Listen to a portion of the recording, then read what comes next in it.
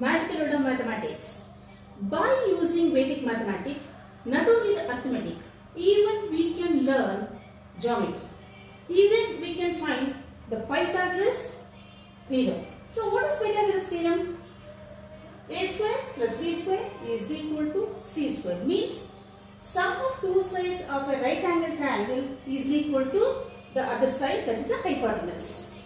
So in the school what you have learned, when the two sides of the triangle is given, how to find the other side, right? But by using Vedic mathematics, if only one side of the triangle is given, you can find the other two sides.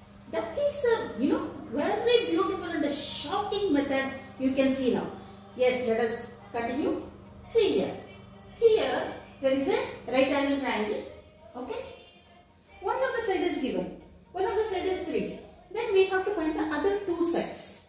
How to find this? See the steps. By using Vedic mathematics, we use some 3 steps. In seconds, we will get the answer for this. Okay. Square it. First step is squaring. So given number. This one of the side of the triangle is 3. So find the square of it. If you square that, that will become 9. 3 squaring, 3 into 3. That is 9. Divide by 2. Divide 9 by 2. How much it will be? 9 by 2 is 4.5. Okay. 9 is divided by 2. So that is 4.5. Round off. Round off this 4.5. 4.5 is in between which two numbers?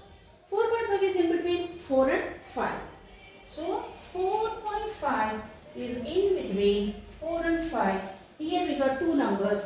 These two are the sides. This is 4.